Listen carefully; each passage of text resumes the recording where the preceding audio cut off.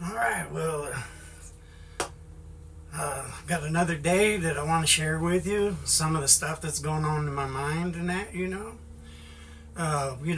As we all know, we're getting close to election. And, we hear what Trump has to say. We hear what Kamala has to say, and a lot of us, we don't really know who to believe or who to trust or anything. I was listening to a pastor on the YouTube this morning, and he was discussing truth. And it's a couple things really stuck to me about truth. And one of the things about truth is, some people don't believe there is any truth. But the question is that true? That's something to think about. So, and as he was talking, he shared a thing about truth, and he talked about, say, a gentleman hired another gentleman, and he was going to work on his house, and he says, I'll give you $10 an hour. And the guy says, okay, we'll do that. And so the guy, he worked 10 hours, and he went to get his money, and the guy goes, okay, well, you worked 10 hours at $10 an hour, and he handed him $100, And the guy says, oh, no, that's not true. According to my math, you owe me $1,000. So what is truth? Well, there is only one place where truth is, okay? And I want to share it in the scriptures with you because the Bible is true. And if you was to go to John chapter 1 and verse 17, you'll read there what it says about that, And it says right here in John chapter 1 verse 17, it said that the law was given by Moses, but grace and truth came by Jesus Christ. Everything that Jesus said was true. The other day, I don't know if you heard my other deal, but I talked about God cannot lie. See, everything's true. You want to know the truth, you'll find it in the Bible. So I'd highly recommend, that if you want to know the truth of everything in life and that, you need to read the Bible. You need to know Jesus. I would say give your heart time, and let the Holy Spirit come into your heart. And he'll guide and direct you, and he'll bring things to your remembrance of the things that God has spoke to you, through his word and stuff. So anyways, this is really not what I wanted to discuss. What I wanted to talk about was what was going on in her mind, And the reason why I titled this, because this is about Mary, and she was at the cross with Jesus, and there's some scriptures here I'd like to read to you about this, and you'll find these scriptures in John chapter 19, and then it starts in verse 25, and it says right here, it says, and now there stood by the cross of Jesus his mother, and his mother's sister Mary, the wife of Cleophas, I don't know how to say that, and Mary Magdalene. And when Jesus therefore saw his mother and the disciples standing by, whom he loved, which is probably John, we're reading this out of John, he saith unto his mother, Woman, behold thy son. And then saith he to the disciple, Behold thy mother. And from that hour that disciple took her into his own home. Now after this, Jesus, knowing all things were now accomplished, that the scripture might be fulfilled, saith, I thirst. And now there was set a vessel full of vinegar, and they filled a sponge with vinegar, and put it upon hyssop, and put it in his mouth. And when Jesus therefore had received the vinegar, he said, It is finished. And he bowed his head and gave up the ghost. So we see Jesus right here giving up the ghost on the cross. There's a whole lot of different stories on this, But one thing I want to say is, see, God is a living God. He's eternal God. No man could take his life. He said that. No man can take my life. I lay it down. He laid his life down. I don't know if you understand that. But he was almighty, all omnipotent. He's the all-knowing. He's the Alpha, the Omega, the beginning and the end. He's the living God. We live because of him, So he had to lay it down. Jesus laid his life down. He wasn't no wimp or nothing, man. He knew what he was doing. The day that he asked his disciples, whom do the people say that I am? And they said, oh, some say you're Elijah, John the Baptist, and that. But he said, who do you say that I am? And Peter, he said, thou art the Christ, the Son of the living God, And Jesus said, man, that flesh and blood revealed that to you, but my Father who art in heaven, Peter. But just if not much longer, they went down the road, and Jesus was talking about what he was going to go through. And Peter was like, oh, not so, not so, And Jesus said, get thou behind me, Satan, And why did Jesus say that? Jesus said that because Peter was getting out of what Jesus was there for. Jesus came for a purpose, you guys. He knew what he was doing from the very beginning, He knows what he was doing. He knew where he come from, everything. He knew all things. He had to fulfill the scriptures and all that stuff. So, which is just to let you know, he wasn't a wimp. And he was hanging on that cross, folks. I can't even fathom. Beard plucked out, crown of thorns around my head, spikes through my hands and my feet and stuff, It had to be devastating. And Mary, the mother of Jesus, was sitting there and watching her son go through this. Now, you mothers out there that got babies, I'm sure that you can just imagine how horrible that would be to sit there and watch your child go through this, And, there's no telling what was going through her mind. I have no idea. I can have assumptions, and that's kind of what I'm going to share here is maybe some assumptions that might have been going through her mind, I know that I lost my little girl, Crystal, one time for about 20 minutes in Hemet, California. And what it was is I was all wrapped up with my mother, helping her around her place. And we'd been there about 15, 20 minutes or so, and I said, Mom, you know where Crystal is? And she goes, no, I don't. I started looking around for my daughter, and I couldn't find her nowhere. I couldn't see her nowhere.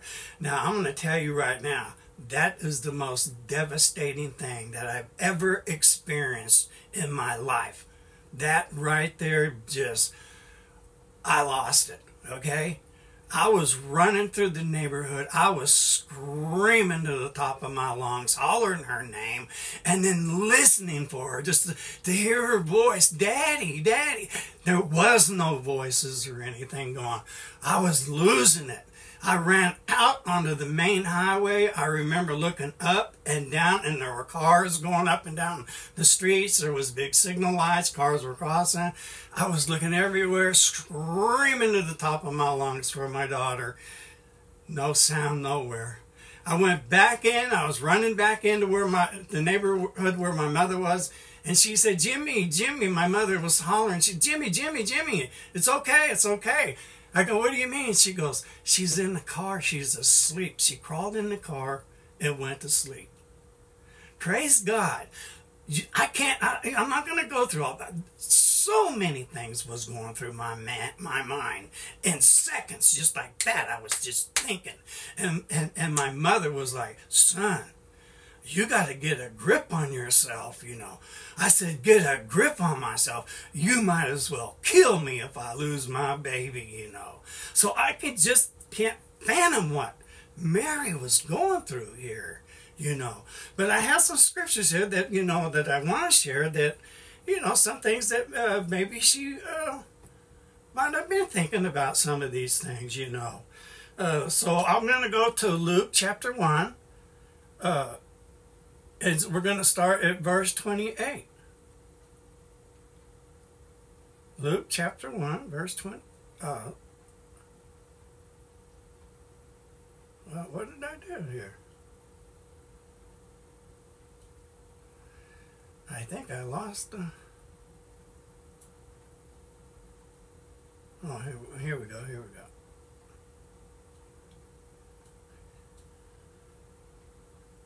Oh, that's wrong.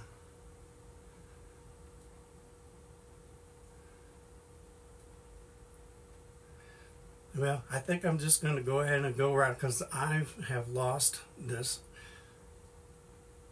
Luke chapter 1.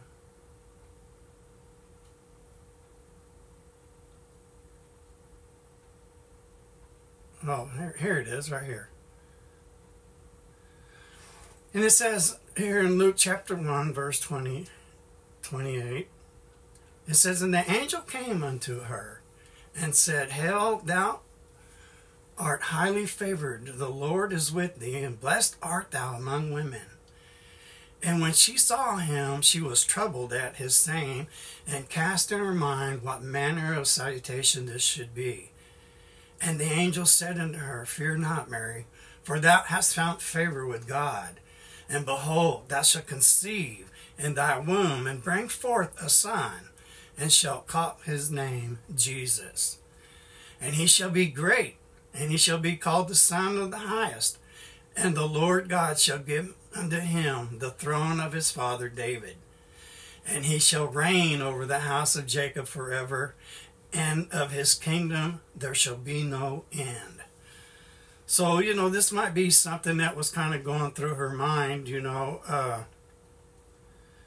because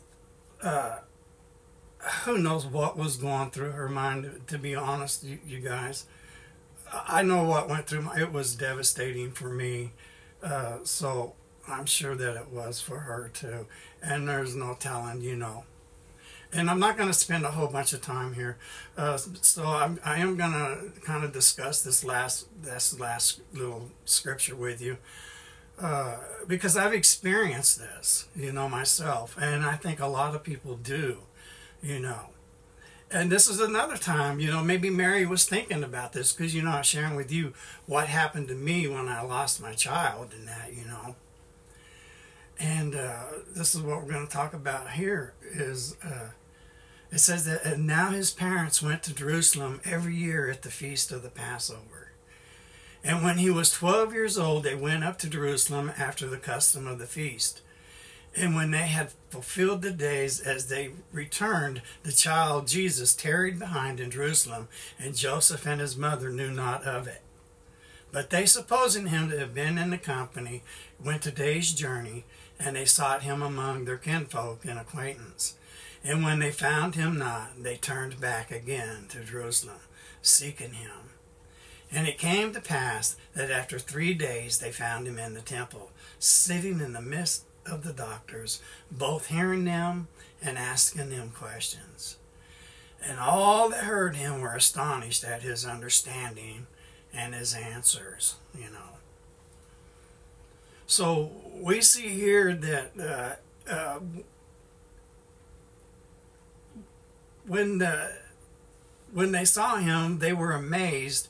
And his mother said unto him, Son, why hast thou dealt with us? Behold, thy father and I have sought thee sorrowfully. And man, that's what I know, dude, it's horrible. And he said unto them, How is it that ye sought me? Must I not that I must be about my father's business? And they understood not the saying which he spake unto them. And he went down with them and came to Nazareth, and was subject unto them, but his mother kept all these sayings in her heart. Maybe this is what was going through her mind too. Maybe she was remembering when she had lost him. Maybe she was thinking about the wedding that she was at. The first miracle Jesus did, was at the wedding, turning the water into wine.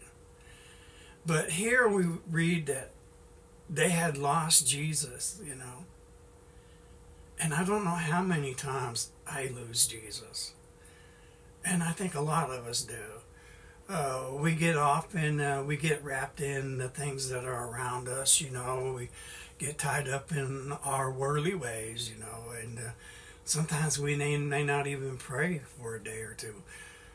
Maybe we don't even think about God because now we're in control of everything,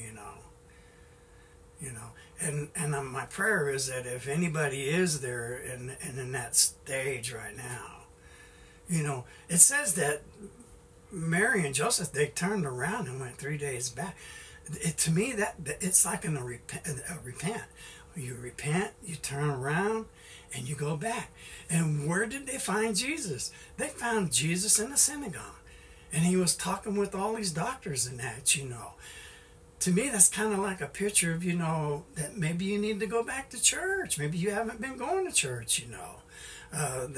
This is where the people all gather together, you know. I've heard so many people say things like, well, I don't like so-and-so, and I don't like the way that they treated me and everything, you know. You know, we all rub up against each other and that, but we shouldn't let those kind of differences separate us from the Word of God. You know, we should be there to hear the Word of God. And when we get in there, we need to just worship Him and listen to what God has to say to us, you know. It's not about mixed emotions or feelings or anything like that. So maybe there's somebody out there that has, you know, kind of forgot about Jesus and that. And my prayer would be that you would turn around, call out to the Lord, though He seemed far away, yet He's right there, you know, and get back into fellowship with Him. These are my prayers for you. In Jesus' name, amen. Thank you for listening. And we'll talk to you again later. Bye-bye.